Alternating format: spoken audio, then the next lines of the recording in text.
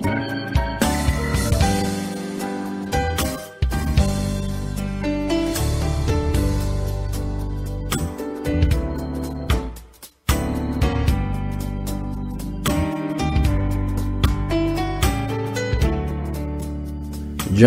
Kitna said, "My life isn't good because I'm a football player. I'm a football player because my life is good. Jesus Christ has made my life good. His grace and His forgiveness have changed me." This is Daniel White III with Just Jesus, a podcast designed to celebrate the birth, life, death, burial, and resurrection of the Lord Jesus Christ, the impact He has on the world, and the salvation He offers for all people. This is episode number 71.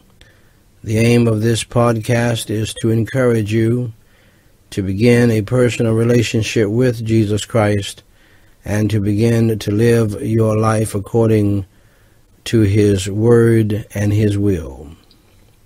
That's what it is all about.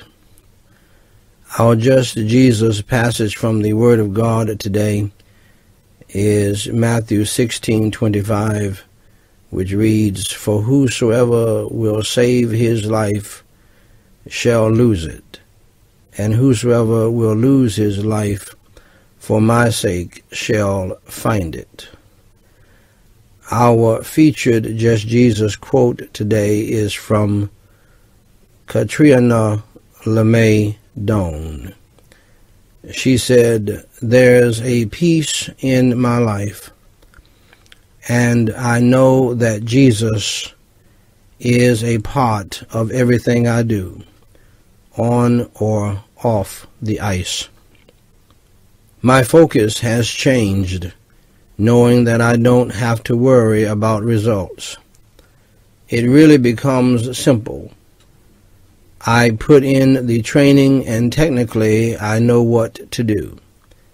Then I just go out and skate as well as I can and leave the rest up to the Lord." That's the attitude I took with me. I know that no matter how well I do, Jesus will be there for me. Though it is great to win, I know it's my relationship with Jesus that gives me true significance. He loves me, brings joy to my life, and gives me peace. With Him, my life is truly fulfilled. Holy Father God, Lord, the words are endless. The sentences are endless. We cannot even put what you do for us in words and what you have done for us in words. Words just can't do the job. Maybe one day when we get to heaven, we'll be able to express to you exactly how we truly feel about what you've done for us and what you're doing in us. It is truly amazing, Lord Jesus, what you have done for us and in our lives. All I can say in my feeble way is that I give you glory, praise, and honor. In Jesus Christ's name I pray, and for His sake, amen. Dear friend, the Lord Jesus Christ said, "I am the way, the truth, and the life. No man cometh unto the Father but by me."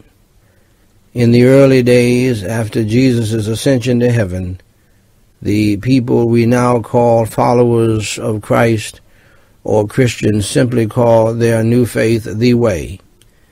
Yes, the way to a relationship with God through Jesus Christ, the way to joy, the way to peace, and the way to eternal life with God in heaven. Do you want to know the way to God, to heaven, to all of these other blessings? Allow me to show you how. First, dear friend, accept the fact that you are a sinner. Acknowledge that. You have broken God's commandments. You know you have, and I have too. Because of that, there is a punishment for sin. The Bible says the wages, the payment for sin, is death. We die physically because of sin, and that's a tragedy. But we also die spiritually because of sin, and that's worse than a tragedy. And so therefore we need a Savior. Jesus Christ came into the world as the Lamb of God to take away the sins of the world. His blood was shed, and he willingly died for our sins so that we can look to him and be saved. In fact, the Lord Jesus Christ said in John 3:16, "For God so loved the world that he gave his only begotten Son, that whosoever believeth in him should not perish, but have everlasting life." Just believe in your heart today in the Lord Jesus Christ. Believe that Jesus Christ died for your sins, was buried, rose from the dead by the power of God for you, so that you can live forever with him.